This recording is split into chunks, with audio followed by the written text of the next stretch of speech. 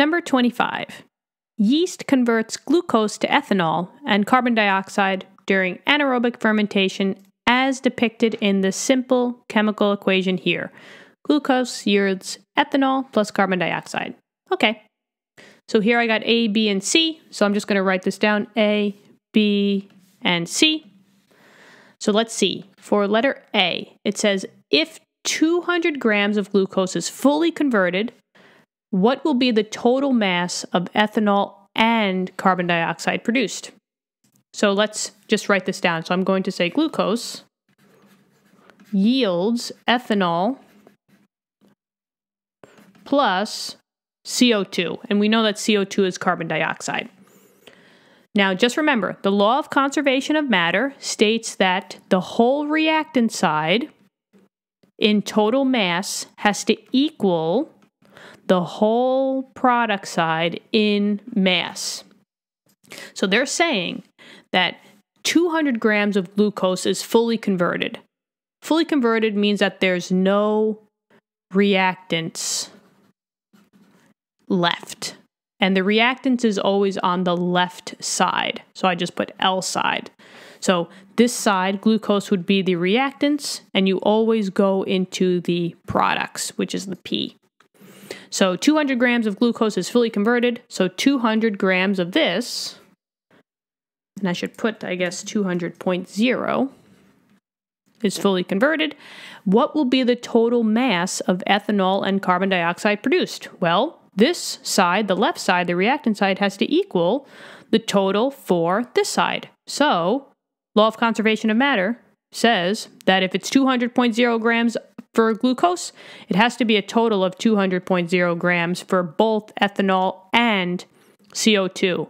So the answer here would be the same exact number because of the law of conservation of matter.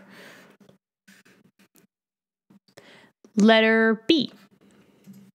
If fermentation is carried out in an open container, would you expect the mass of the container and contents after fermentation to be less than, greater than, or the same as the mass of the container and contents before fermentation? And explain. So, here we go. We got a beaker and it's open. It's not closed. So what do you make? Well, we make ethanol. So I will put ethanol over here. And ethanol is actually drinking alcohol. So these yellow dots I will represent as ethanol. And the green dots I will put down as being carbon dioxide. Okay, and let's just say that this weighs something, right? So let's say that right now it weighs the 200.0 grams. Because law of conservation of matter is the reactants has to equal the products. But now it's open. There's no seal on it. It's open. And we know that carbon dioxide, what do you think carbon dioxide is? Is it a liquid, a solid, or a gas? Carbon dioxide is a gas. And what do gases do? They go all over the place. So if this container is open, what's going to happen to the CO2? It's not staying inside, it's leaving. And remember, all solids, all liquids, and gases have matter. So if CO2 is leaving because it's open, what do you think is going to happen to the mass?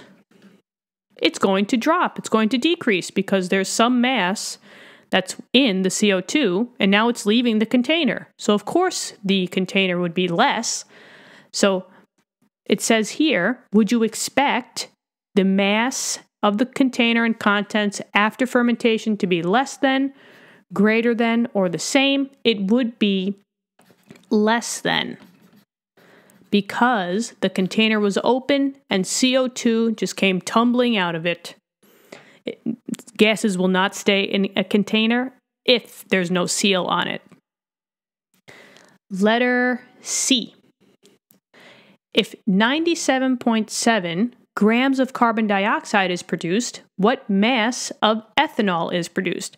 So this is kind of going back to letter A. So I'm going to just rewrite glucose yields ethanol plus CO2. Now they're assuming that glucose, there's still 200.0 grams of glucose.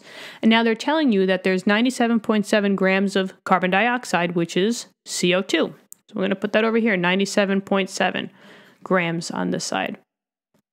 We want to find out how many grams of ethanol is.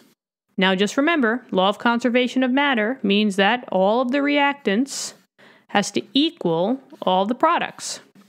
So we don't know what this is. We could label this as X, and it becomes a simple algebraic expression, right? 200.0 grams of glucose would have to equal the two things that are on this side. So X plus 97.7 grams minus 97.7 to get X by itself. And X would tell you how much is left over. So that is 102.3 grams, and that's how much ethanol would be produced. So there you go, guys. The answers to A, B, and C. I hope this helped. I hope you guys understood. Let me know in the comments how this was for you. I will see you all in the next lesson. Have a great day, guys. See you later.